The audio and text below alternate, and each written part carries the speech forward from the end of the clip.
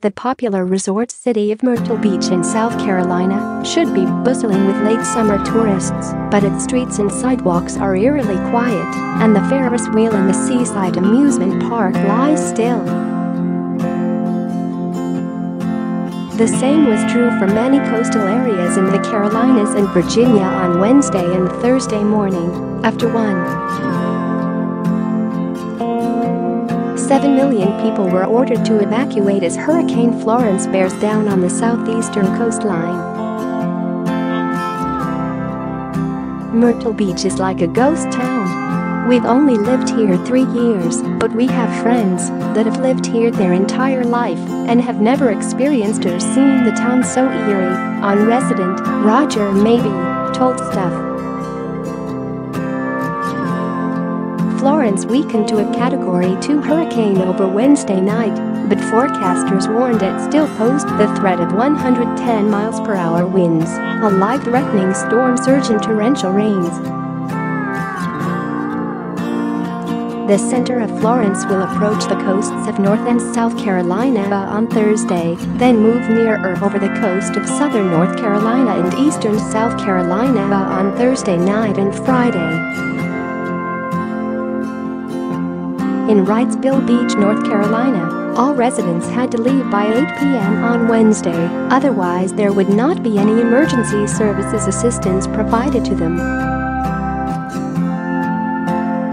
Carolyn Senior spent the day boarding up her parents' house. "We are boarding up today," she told ABC 11. Share this article. Share. It's hot.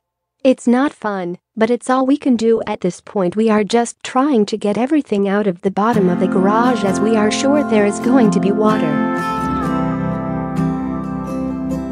Officials are predicting Florence could cause $170 billion in property damage, but many businesses are already suffering an economic hit from the loss of business. Chapel Hill has been hit by the closure of the University of North Carolina, with its 55,600 staff and students ordered to evacuate, and the first football game of the year called off. The cancellation of the game alone will take away $8 million in potential economic benefit from the local areas. With the campus closed and the football game cancelled, there's a lot of anxiety at local businesses, local Chamber of Commerce CEO Aaron Nilsen told CBS. UNC only has about 6 home games every season, and losing one of those is a really big deal. The historic port city of Charleston, South Carolina, saw heavy flooding during Tropical Storm Irma last year, and officials are warning the impact of Florence is expected to be worse. Many of the city's residents had gone by Wednesday, joining 300,000 of their fellow South Carolinians also fleeing the day.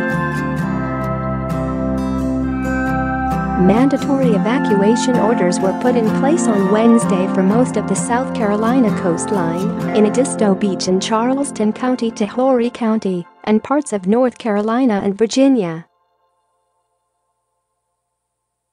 But despite the orders, some residents are staying put. Tim Turman and his wife live in Southport, North Carolina, and are planning to ride out the storm.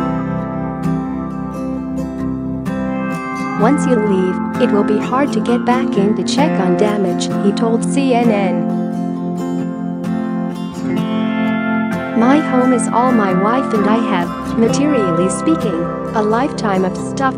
Several highways in the Carolinas were turned into one-way streets so everyone could escape in cars laden with possessions. Other infrastructure has ground to a halt, with Charleston International Airport among several closed until at least Saturday, and Amtrak pulling trains running to Virginia and stops south of Washington, D.C. The rail services are expected to restart on Monday, weather permitting.